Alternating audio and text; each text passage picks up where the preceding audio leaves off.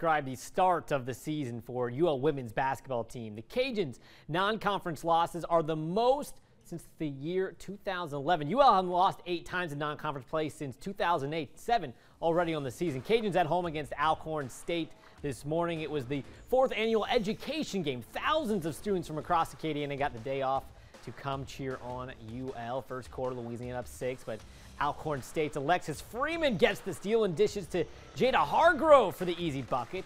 Later in the corner, it's UL's Tori Swain driving. Basket, good. Well, no, not. There's the rebound and put back by Brittany Miles.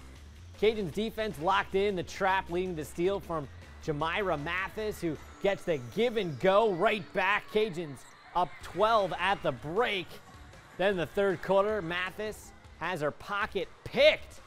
Brianna Tolliver will cut the deficit back to 10, but Mathis able to make up for it a little bit later in the corner. She says hello to every defender on the court on her way to the bucket. Cajuns win big, 67-47 as they head into Christmas break with the W. We'll head back to the Cajun Dome with Mike Carter.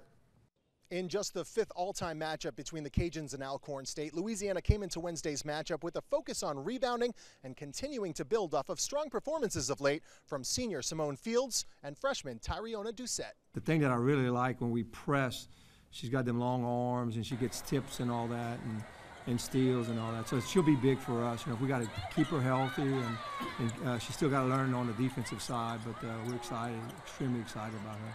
You know, Simone did some good things defensively, I thought, you know, and that's what we've been on her pretty hard, you know.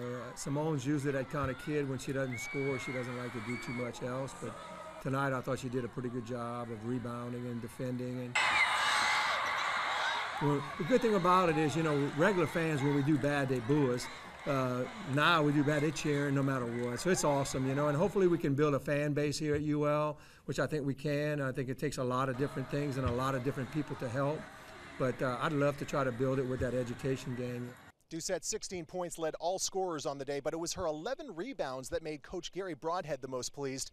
The Cajuns will now be off through the Christmas holiday before getting back to practice on the 26th as they prepare to take on Little Rock on the 29th. At the Cajun Dome, Mike Carter, KATC Sports.